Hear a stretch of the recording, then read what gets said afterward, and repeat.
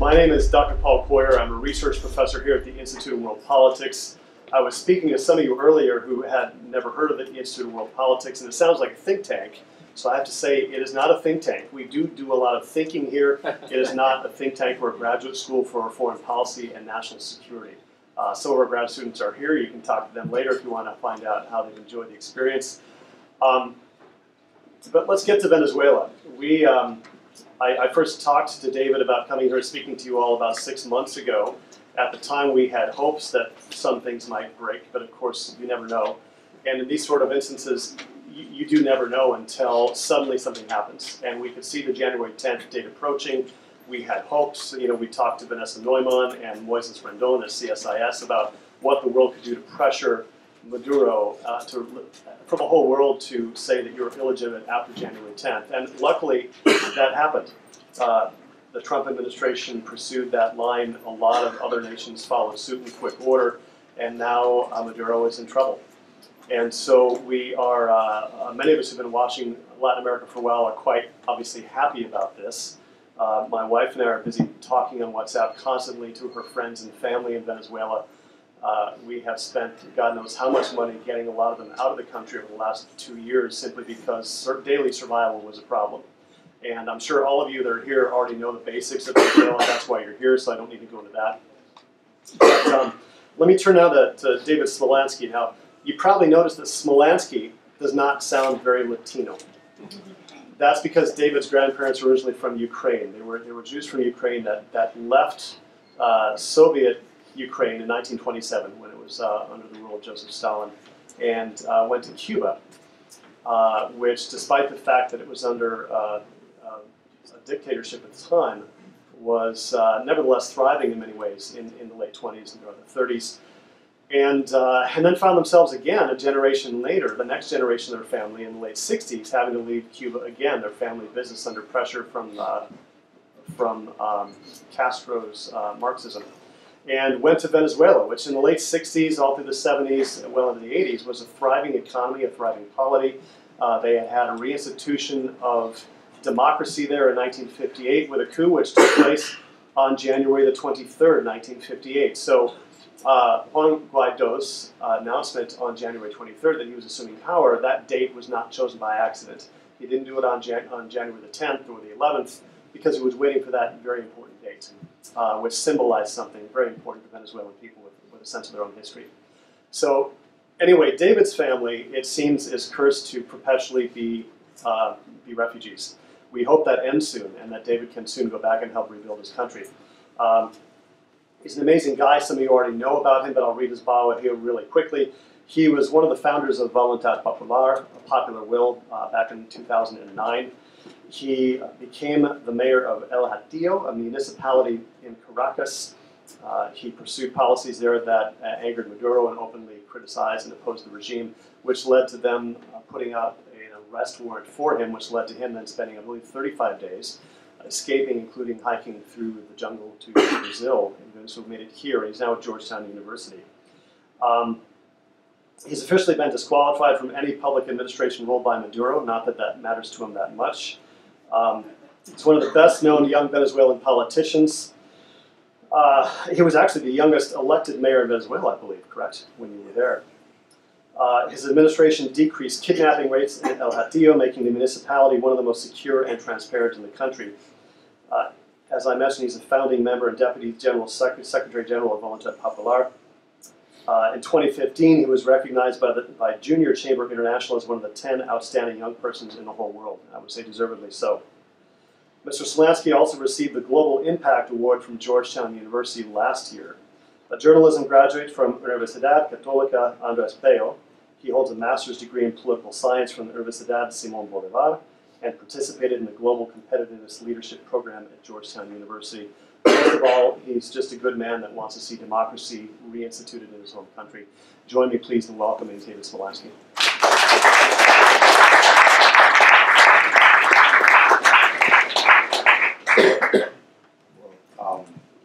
Thank you very much, the Institute for World Politics, for inviting me to this conference.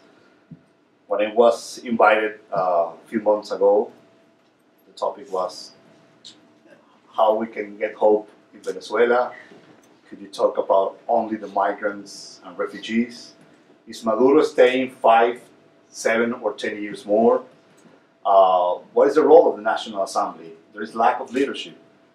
Well, now everything has changed, so everything that I prepared almost didn't work for it. So, and this is my first conference in this context in Venezuela, so it's a real pleasure to be here. Thank you so much. First of all, I would like to start saying that there is a new government in Venezuela. There is an interim president, and his name is Juan Guaidó. He is the head of state of Venezuela. He is the commander-in-chief of the armed forces. He's been recognized by almost 40 democracies in all over the world. The United States, Canada, Brazil, Colombia, Guatemala, Costa Rica, Panama, Argentina, Chile, Peru, Ecuador, Kosovo, Georgia, the UK, England, Germany, France, Australia, Israel are recognizing Guaidó as the interim president. This is something unique. This is not something that at least in Venezuela we have lived in the past, and this has been the consequence of an effort that we have been doing for years. Let me talk a little bit about Juan Guaidó, because it's not always you can say that I know the president since a long time ago.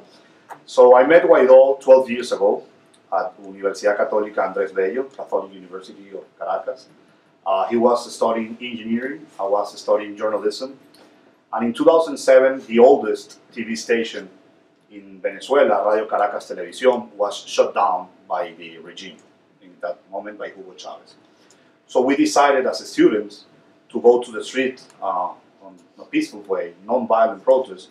We painted our hands in white on a sign of peace protest, to have free media and to have free expression and to have our human rights guaranteed. And in that moment I met Juan, who is a very humble person. He was a survivor, literally survivor, of a natural catastrophe that we had in 1999 in Vargas State, which is an hour away from Caracas, and thousands of people died because of huge rain. That mountain there was a meltdown of the mountain for days. And his part, as me as well, he's 35, I'm 33, we are part of a generation that has grown up in a country with no freedom, with no security, with no democracy, with no rule of law, with no opportunities, and the most difficult thing, to be separated from our families. Because every day there are Venezuelans saying goodbye to relatives, to friends, to neighbors, because they decided to flee, because there's no opportunities to work or study in Venezuela. So I think that's, even though it's very hard to put in words, when Chavez won, I was 13 years old. I was in high school, and I remember as it was yesterday. And knowing the background of my family that you heard at the introduction, I knew that in that moment that thing was very bad for Venezuela and for the region, because having someone won an election that just 6 years before, in 1992, made a coup d'état, killing hundreds of innocent Venezuelans to get to power, that was not something that I would have ruled, even though obviously with 13 years old I couldn't vote. And Chavez probably was one of the mastermind of the modern dictatorship. That you use democratic institutions, that you use free and fair elections, that you use free media, that you use the rule of law to conquer power, and from power destroy those democratic institutions. And that's what happened in Venezuela. So you had in 1998 an election that was free, that was fair. You had independent public branches. You have free media. You have political parties that were legal. Anyone who wanted to run for president, they did it, and Chavez won, the majority elected. What we had in 2018. Maduro planned a fraud with electoral council that is no neutral, it's controlled by the regime, with main political leaders in exile or in jail, with political parties that have been illegalized, with media that is completely controlled. There's no free media in Venezuela. So obviously, that's the thing that he has done to be in power. So even though we are part of that generation, this story of 20 years, probably it's been hard, but it's the most powerful thing that we have. Because we have been fighting through democratic ways to give our children, our grandchildren, and the next generations a country that is completely different than the ones that we have grown up. I want to give to my children a country with plenty of democracy. I want to give to my children a country with liberties. I want to give to my children a country that is not an option to flee, because you will have opportunities to work and study. And I want to give to my children a country that you can have good news every day, every week, and not bad news that we have had. So fight for the things that you don't know is the most powerful aspect of this generation. And I'm convinced that the transition in Venezuela has begun. And I am convinced that we are really, really close to restore democracy, to restore freedom. And the next step with that transition formalized is to call free and fair elections and let the majority of Venezuelans, no matter if they live in Venezuela or if they live abroad, to choose to elect the next president. So this is a context that we're having. The way that we have done it is completely legal, is completely constitutional.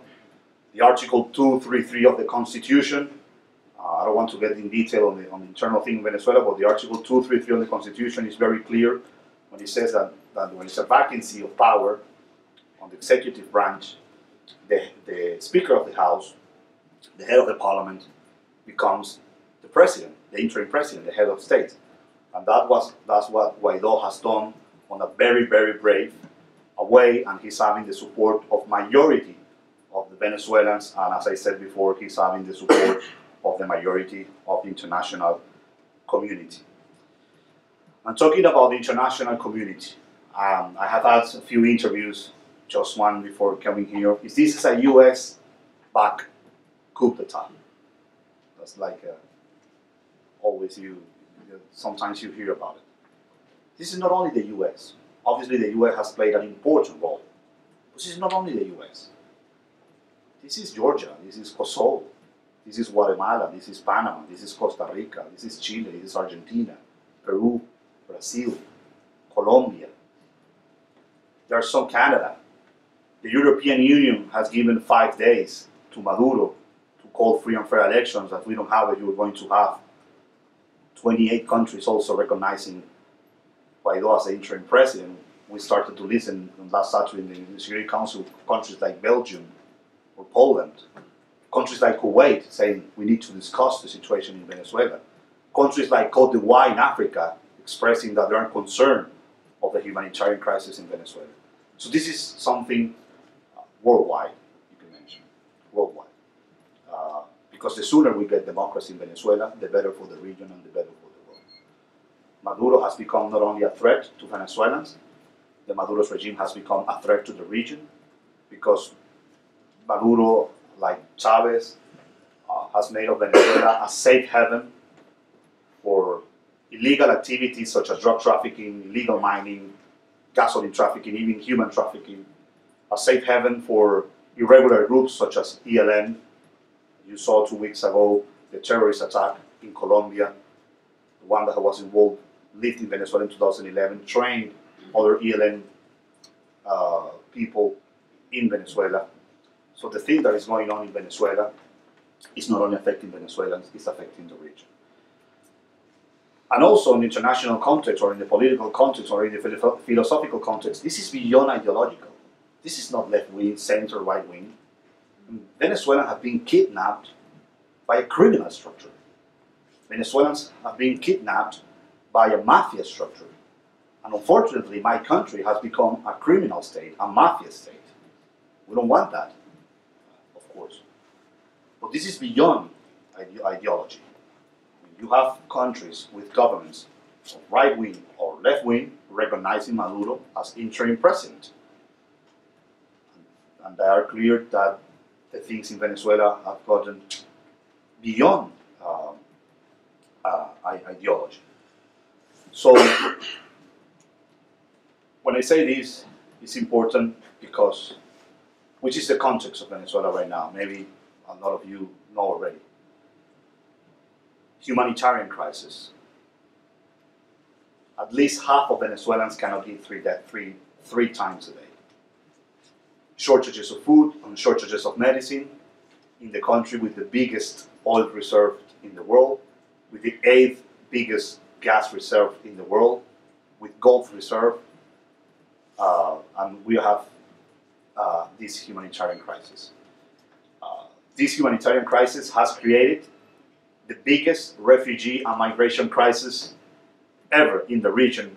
As we speak, 3.3 million of Venezuelans have fled the country against their will. There is 1.1 million of Venezuelans in Colombia, 700,000 Venezuelans in Peru,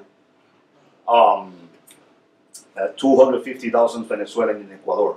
Even Aruba and Curacao, that were used to receive Venezuelans for tourism, now between those islands there are 40,000 Venezuelans refugees. In the United States there are more than 500,000 Venezuelans. So I mean the migration flow that the dictatorship has created is similar to countries that have had a war or that have had a natural catastrophe. So if Venezuela gets the status of refugees, only Syria, that has been in a war since 2011, would be above of Venezuela.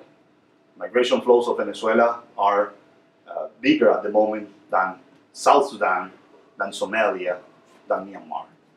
Who would have thought that? Venezuela for decades was a country that received migrants, especially from Latin America.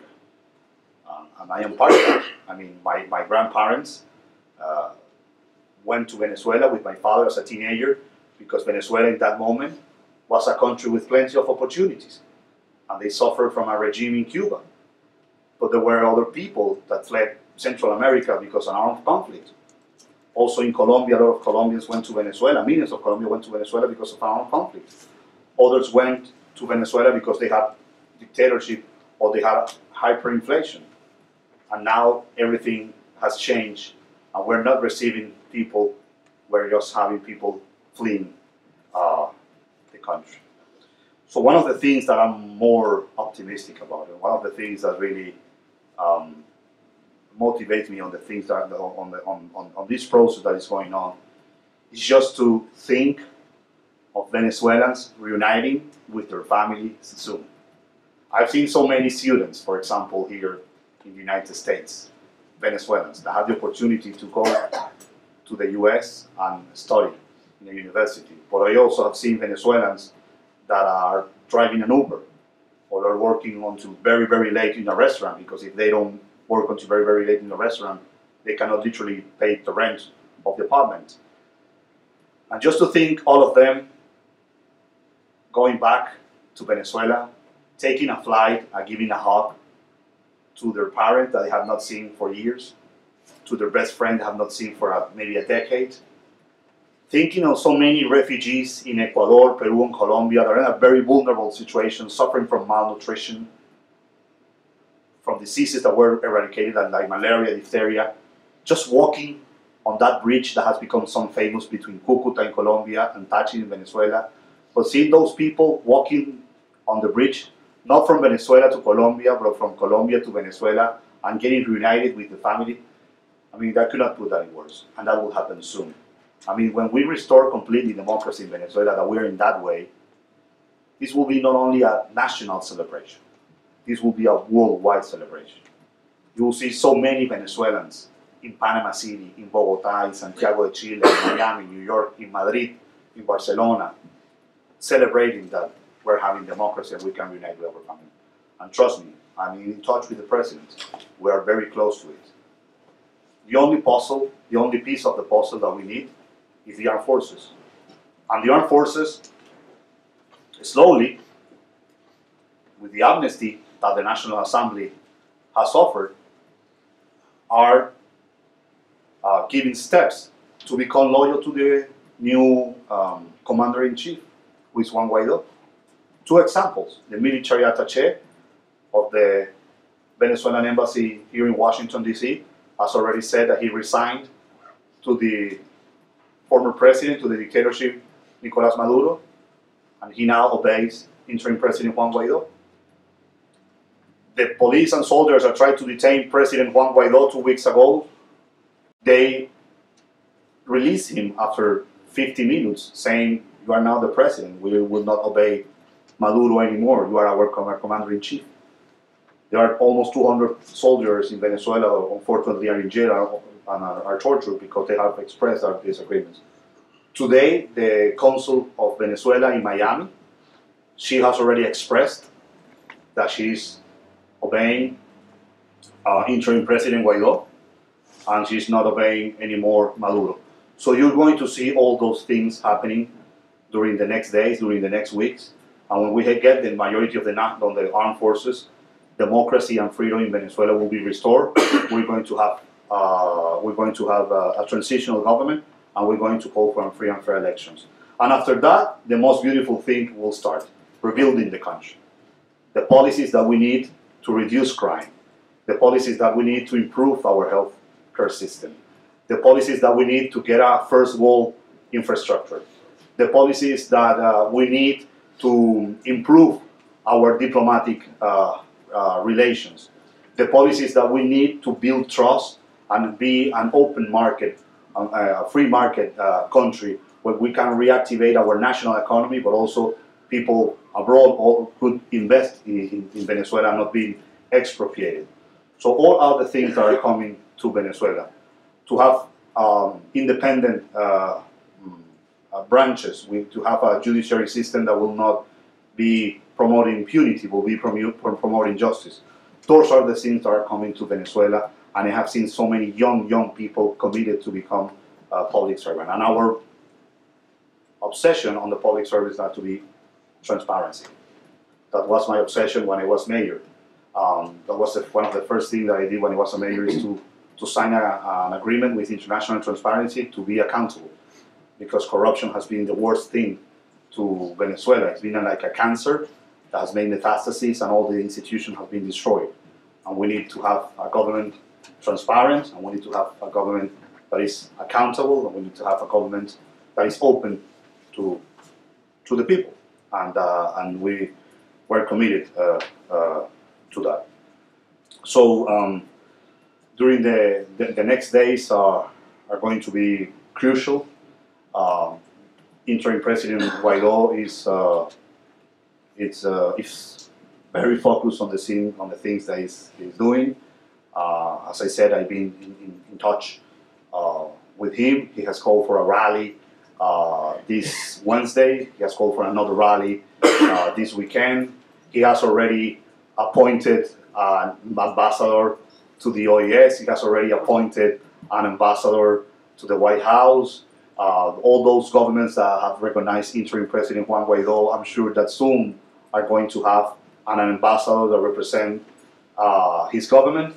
And with all those steps, at the end of the day, we're going to formalize that transition. So I've been in exile for 18 months. Obviously, it's very difficult to be away from your country. It's difficult to be away from your family.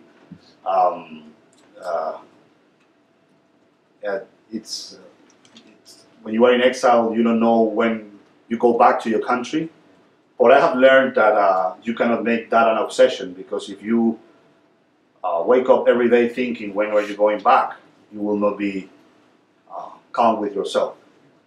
So when this process for me started, I just read a lot of so many Venezuelan leaders in the past and Latin American leaders that went to exile, and how from exile worked to restore democracy, like Fernando Henrique Cardoso in Brazil, like Ricardo Lagos in Chile, like Rómulo Betancourt in Venezuela. And I think that every Venezuelan in these circumstances has given a lot. I mean, the main, here the the most important, if you have to say the person of the year, as so many magazines do at the end of the year, has to be the Venezuelans. The Venezuelans who have not given up. The Venezuelans who have been so resilient. The Venezuelans who have, go to the streets and they have faced tanks, tear gas, bullets. They have faced repression, jail, torture. They have faced immigration. And even though they're still firm and they're still fighting for a country that they have not enjoyed. So this is an achievement of the Venezuelans. The leaders have to be very focused and very serious on the things that are coming. Maduro is completely isolated. He's literally sleeping on the palace. He's not in the palace. He's going to some of loyal generals that are still receiving him. He doesn't trust on anyone. There are so many deflections that are coming, and we're just giving him time to just leave the palace to restore democracy and freedom, and we are committed to rebuild our country. So thank you so much for inviting me. I would like to hear so many questions or comments for this, and it's been a real pleasure to be invited to do this conference, especially in this historical time for Venezuela. Thank you.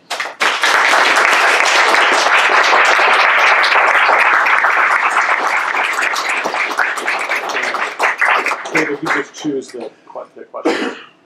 You start. Okay. Yeah, I like your comment about the mafia. I'd read that recently that it created like not necessarily an ideological class of rulers, but a corrupt mafia-type class of rulers. And one thing I read that really surprised me, and I wonder, perhaps you know, they said that the internal service had like tens of thousands of Cubans. I saw the number, it was like, God, 60 or 70,000 Cubans actually make up the internal service, which obviously they're not going to switch over. Is there any truth to that number? It seems huge. Yeah. Well, it's a bit less than that. It's 40,000, which is not, it's not better. But yes, I mean, Cubans are involved in these dictatorships since its beginning. I mean, the first trip that Chavez did after he was released was to Havana, and he made a speech at the University of Havana, and he expressed there his admiration to the Cuban Revolution and Fidel Castro and all of the great things that he has done for Latin America. So it's funny for me when some journalists ask me, but the U.S. is interested on the oil of Venezuela. We have been giving oil for free to Cuba for years. We have been giving gas for free to Russia for years. So no, the Cubans are deeply involved in this. It was an everything started with an agreement that Castro sent to Venezuela teachers, doctors, nurses, and athletes in exchange of oil. A lot of these were spy. Then he sent agents. We have in the OES. This is very, very. I don't know if the dangerous is the right word. Delicado. We have testimonies of Venezuelans that were illegally detained and were tortured by Cubans in Venezuela. We have that in the OAS. That's something complicated. Recently, there was a very good article that said that Maduro is not only having insecurity of Cubans, but he's also contracting Russian companies or security to his security. So there's a clear involvement from the Cubans, and this is something that we have to take care of by the time that the transition is built. Alcalde, I call you Mr. Mayor because you were the kind of person that I hope will come back and govern in that wonderful country of yours. My godson's Venezuelan, all his family. I used to go down there all the time. I'm a former U.S. diplomat, 30 years, Kennedy to Chavez to Clinton, excuse me. All dictatorships, including 2 years in Havana, Cuba. So I do understand how they do that. And I would like to be as optimistic as you are, but fingers crossed. I have two comments that I think are very important. Everybody in the world is focused on your wonderful country now. So it's all written up, and I have all the clippings, and I read rather than do other work. And there's one concept that I think has to be emphasized, and perhaps it's not emphasized enough. What do you do with nasty sons of bitches dictators? You hang them? No, rule of law, because we believe in law, don't we? I don't. Because there's a guy in the White House that doesn't pay his bills and sues people. You do what we used to do in my day. You send somebody into exile because you want them to go away and not punish your wonderful people and ruin your wonderful country. So when you talk and when everybody else writes up the things, amnesty, amnesty, amnesty, to get the sons of guns out of the place, so all of you can make Venezuela the wonderful country that it almost was. There's some problems before that. The other thing I would emphasize is, yes, I'm a former Yankee political officer. I'm in the swamp now, but I still work on Cuba, Paraguay, Brazil, and Venezuela. Don't let the Yankees, and I'm a great Yankee imperialist, don't let the Yankees get too visible. Squeeze people that need to be squeezed, talk to people that need to be talked, help you, use AID money to bag somebody, but don't let noisy people, I'm not going to say who's noisy, let noisy people take care of their problems here in the United States of America. And use subtle people to work professionally with all of your people and all of these wonderful people around the world that wants to have wonderful things happen. Because you don't want the people that mouth around saying, oh, sovereign countries should take care of their own sovereign stuff. Yankee imperialists shouldn't mess around. Let other people do this. No, we want to be involved and help, but don't let people push back and call us imperialists. And then the optimistic thing that you want and do will come to pass. Thank you. Well, starting from your second comment, as I said on my words, this is a multilateral effort. I think that's been the key on this international strategy. It's the U.S., yes, and they have played an important role, and we appreciate that the U.S. is committed to democracy and freedom in Venezuela, but also it's Canada, it's Costa Rica, it's Guatemala, it's Panama, it's Honduras, it's Colombia, Brazil, Peru, Ecuador, Chile, Argentina, Paraguay, St. Lucia in the Caribbean, the European Union, Australia, Israel, Kosovo, Georgia, and I could say more. So it's been a worldwide effort to restore democracy and freedom in Venezuela because everyone is concerned, everyone is suffering when you see so many kids that are, being victims of malnutrition, people that have literally died because they cannot find a medicine in the hospital or in a pharmacy. When you see so many people that have been victims of crime, like the last 20 years, more than 330,000 people have been killed in Venezuela because of crime. And this is because you have a regime that promotes impunity, more than 90% of impunity. So one of the things that we'll see in the future is so many countries respecting, of course, our sovereignty, but helping to rebuild Venezuela. And with the first question, the regime has been given an amnesty for a week. don't know how to say this, I'll try to say this in English, but the saying in Spanish, la pelota está en su cancha, so the ball is in its court now. They have the amnesty to decide. You gotta repeat An amnesty, repeat it and repeat Next it and question, repeat please. it. Amnesty doesn't mean impunity because we're going to have justice, but the ball is in its court. Go ahead. Could you speak to the possibility that if Maduro does go, that other corrupt actors or another illegitimate election or those type of possibilities, not transitioning directly into right? So what you meant is that someone from Chavismo, so Well, I don't see it. I think that if that scenario happens, we have studied, you would get the things even worse.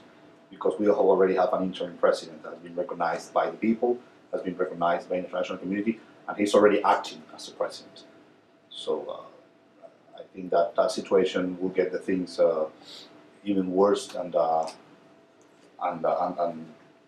majority of armed forces will not permit. Go ahead. Where is Diosdado Cabello in all this? And how many, I'll follow up to that about the mafia narco state. What is your estimate on how much money has been stolen? Is it more than 100 billion? More than 200 billion, it is estimated. Okay. It's probably the biggest robbery in the modern. But what about El Diablo? What are you going to do with him? The ball is in its court as well. Amnesty is not the same as impunity.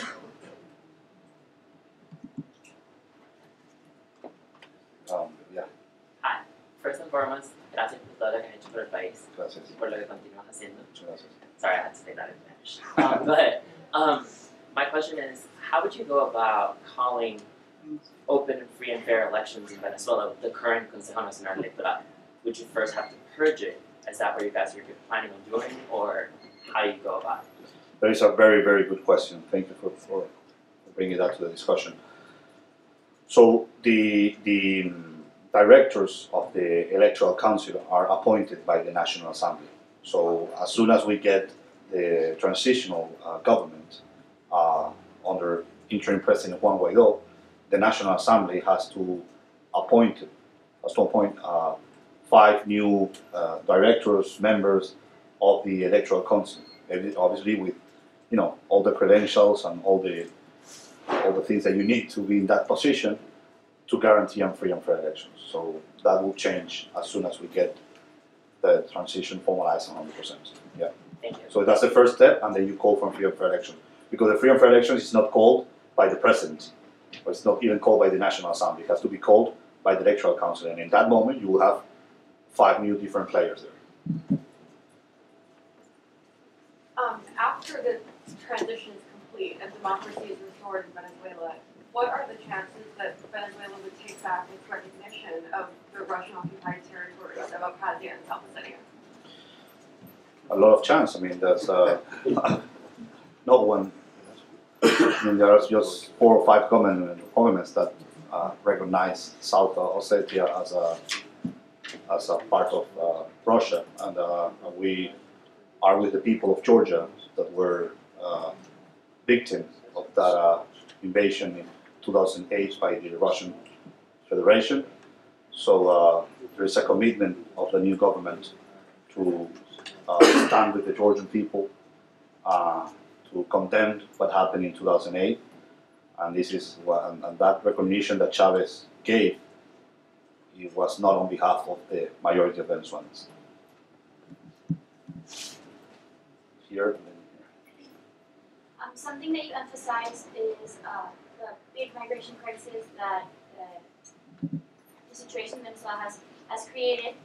As a Venezuelan, outside hasn't been back in 5 years, obviously. Been following what has been happening for many years, especially right now in this crucial point that the country is going through.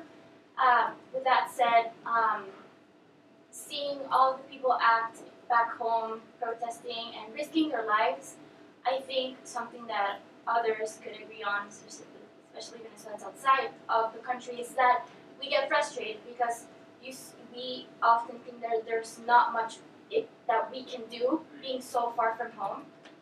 So my question to you is, what do you think is the role, or what can we as Venezuelans outside do to help our families and to help those that we know back home that are fighting? What can we do to help this process?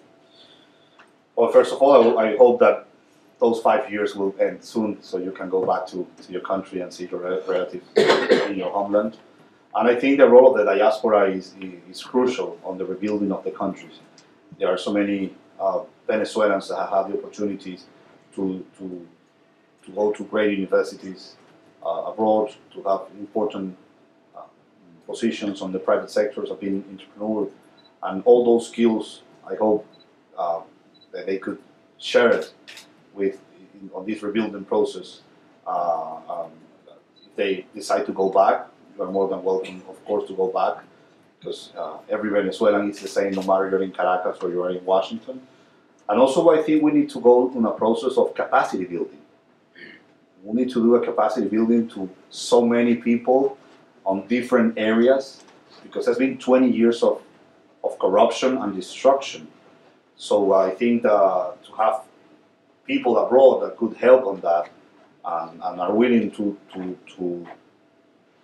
do entrepreneur in Venezuela and to get involved in the public sector, it will be crucial. And of course, we need to understand there will be a lot of Venezuelans that they will not go back.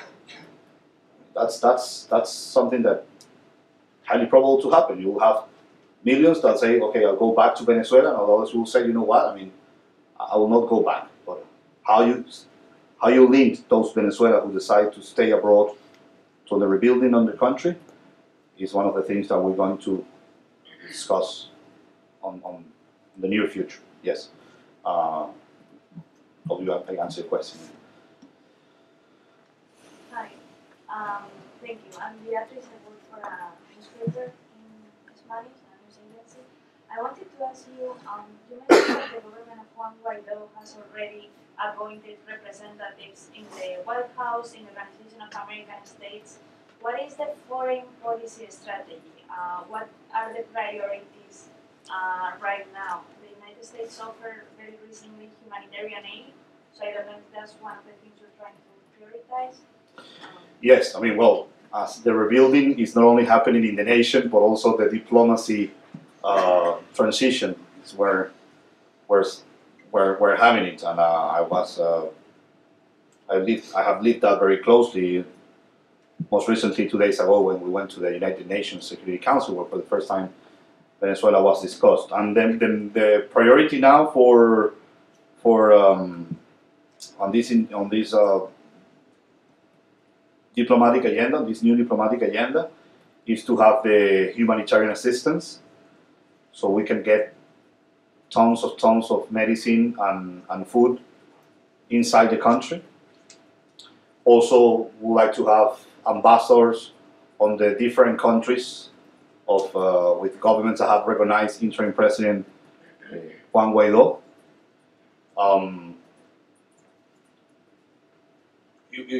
Also, we will be calling for free and fair elections. So as soon as the free and fair elections are called, we would like to have neutral international observatory on that process. So those are the things that we have started to work. Yes. And also, sorry to say, and also discuss policies with the countries that have the biggest Venezuelan migrants and refugees, to policies to protect and give to give protection and attention to them on healthcare, food, education, legal assistance, actions against xenophobia and capacity building. David, hi. Eric Barnes, works for the Council of the Americans. First of all, congratulations on your courage, your personal courage, and also in your efforts to organize the opposition. For so long, many critics who one wonders what their actual orientation really is toward the Maduro government of the past, have used the idea that the opposition is divided as a reason not to support. But now clearly with Juan Guaido, the opposition is clearly unified. So thank you for that. Thank you for the leadership efforts. Thank you, Eric. It's been an effort for so many people, not only me. Well, it's a group effort, but you've clearly taken some risk there. Thank you so much. The question I have is, you saw, of course, the announcement just a few minutes ago from the White House about sanctions on Venezuela. This is huge. It's a dramatic step. You are giving me that breaking news. Yeah, well, the National Security Advisor and Treasury Secretary both announced it.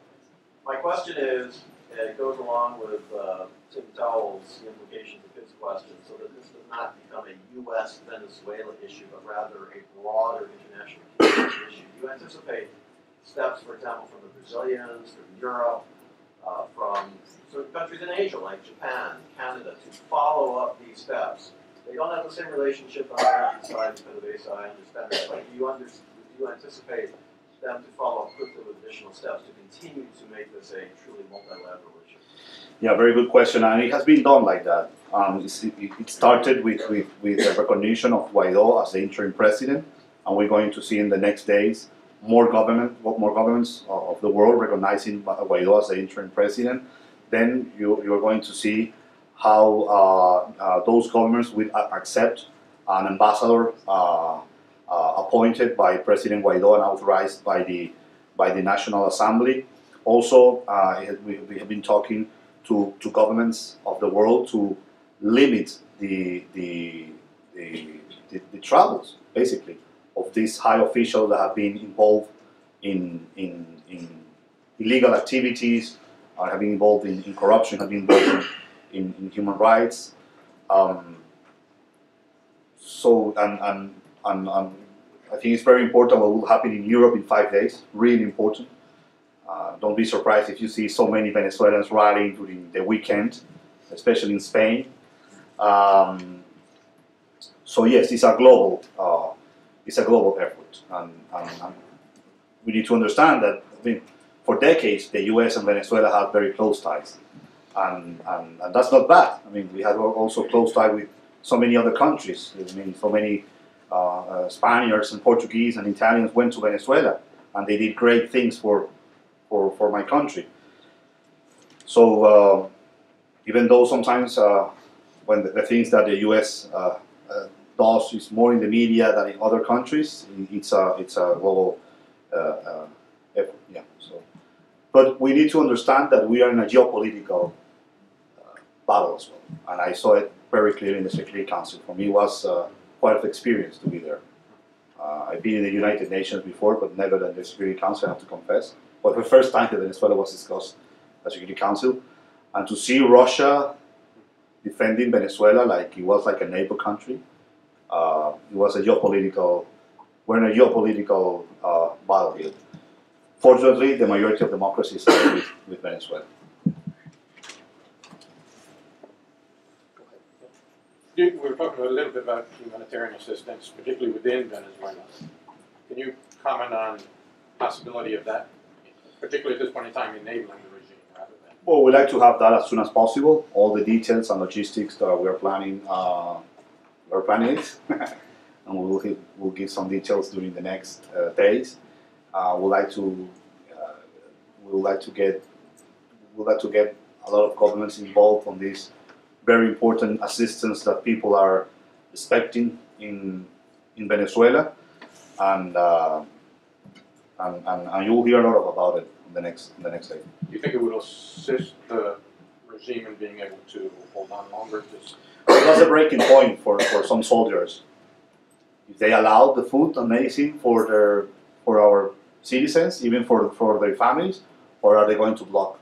So Maduro has always said that the U.S. has blocked its economy.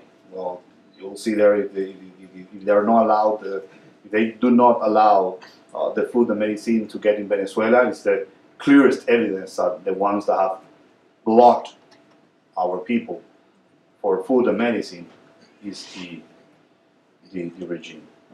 Yeah. So you were. So I have some questions about the European Union resolution regarding Venezuela. To me, it's not very clear. As a Spaniard, I don't really think I'm very impressed with what the UN, what the European Union has said about Venezuela, given 5 days and they are not addressing to the president of Venezuela, but they are addressing that comment to Maduro. So I think that many things can go wrong about that. And you think that in this way, people, Venezuelans in Spain are going to be very happy, but then you think that there's also many risks on that declaration? In what sense you see risks? Sorry to In understand. the sense that, to my understanding, the European Union is asking Maduro to have new elections, right? And Maduro could also say, hey, okay, let's have new elections. And Maduro considers himself the legit president of Venezuela, unlike many of us here. And they could be not free or prolong the situation. Exactly. Well, I mean, as far as I understand, we will listen a strong statement from the European Union by Friday or Saturday during the weekend. In the European Union was also playing an interesting game to say to Maduro, well, you've been offering the regime has been offering an amnesty. We've been proposing here to have free and fair elections. So if you don't even answer to that, who recognize Guaido as an interim president? And I thought that the thing that you were saying, Arriaza, I thought that Arriaza was about to say that in the Security Council because he had Belgium, he had Poland, he had the UK, he had France. He had opportunity there to speak to 4 European countries and say, okay, we will take your proposal, we'll think about it. And he said, why are you threatening us? Why is Europe giving 8 days to Venezuela? You don't give us a deadline. And also Russia said the same. And Diosdado Cabello, at the same time, was saying that in a meeting, in a rally in Venezuela. So, again, this is a worldwide effort, and what I love about all the things that's going on is that you see different strategies, but different strategies with the same objective, to restore democracy and freedom in Venezuela. For example, I am a great defender of the Lima Group declaration on January 4th. That was fantastic. I had my disagreements on the Guyana statement, on the 9, I think it was Article 9. But the Lima Group, that statement on January 4th, when in the future, when we read about history in Venezuela and how we restore democracy, that document has to be in the books. Because that document was something that encourages so many people in my country and encourages Congress. And was Latin American countries. So there were times that Latin American countries said, no, we don't get involved in other situations. And you saw here a group of 13 countries say, no, Venezuela is important for the region. I had a question regarding, so you talked a little about the economic and political policies that the opposition wants to kind of carry forward of the term president. I was wondering if you could speak a little bit to the theme of political polarization in the country, how the opposition intends to address that, because I think even, I visited years ago, I already sensed that there was an incredible amount of divisiveness between Chavistas and the opposition, and obviously I imagine there's still some elements of that in the country, so how are you planning to kind of approach that? Well, you know, that question would have been, if you asked me that in 2012 or 13, you say it will be a challenge, of course, to have a polarized country, 50-50. But now it's not like that. I mean, Venezuelans are not polarized. It's just a criminal structure going against the whole population. I have said to many officials on the international community, please have a situation room at night, because the regime is killing Venezuelans every night. I mean, at least 30 people have been killed during the last 5 days because they've been protesting at night. By the way, the people that are protesting are the ones who live on the most rural areas, on the most poor neighbors of Venezuela. And they have been persecuted by brigades that the regime created to go against them, and they go to their houses and everything. So, as I said, when Maduro stepped down, you will see a worldwide celebration, and you'll see a country completely reunited. With the new presidency, how do you see relationships with governments that continue to back Maduro changing under the new regime, especially with China, which has over the past decade or so given tens of billions of loans to the Maduro regime? Well, that's a very good question. The new government wants to have the best relations with every government in the world. And with specifically with the case of China, there is a debt of more than 20 billion. And I think there is an opportunity to talk and renegotiate this case of the debt. And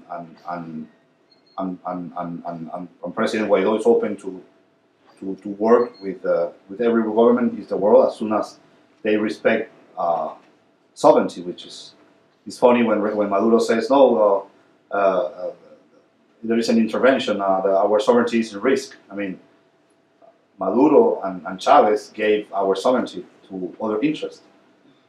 And I think all the things that you do with the international community has to be through legal ways, has to be transparent. Yes, so it's our interest too. If Maduro and his minions refuse to take his exit or President Maduro too, are there any other tools that might be available for international community, such as like military intervention or something like that? But I'm not too much here. I don't see it. I mean, Maduro I think the strategy of Maduro is the worst. If I were his shoes, I mean, he's allowing the new government to have not quick wins. You have the quickest win ever. You're having every day having a win on this. You're having a country recognizing Guaido. You're having an ambassador to be appointed.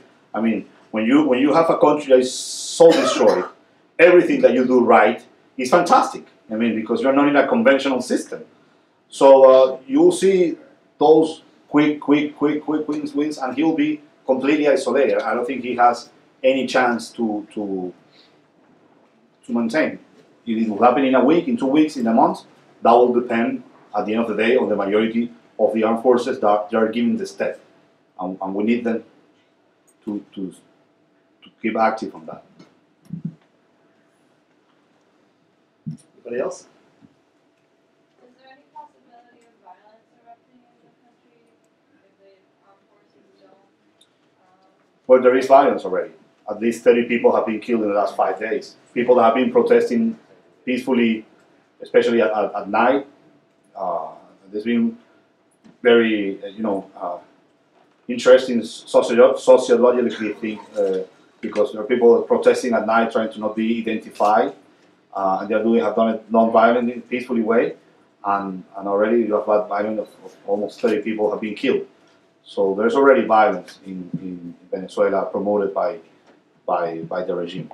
Yeah, I don't know if I answer your question, but that's the violence that we have, and don't forget the crime rate in Venezuela. There is a homicide rate of 70 per 100,000. So every day Venezuelans are killed because of crime. Just last year, 23,000 Venezuelans were killed because of crime. That has not disappeared, unfortunately. Go ahead. What do you see happening to the foreign assets that were nationalized under the previous regime? Will it go back to those people, or is the country going to take it? What do you see happening? Well, that's something that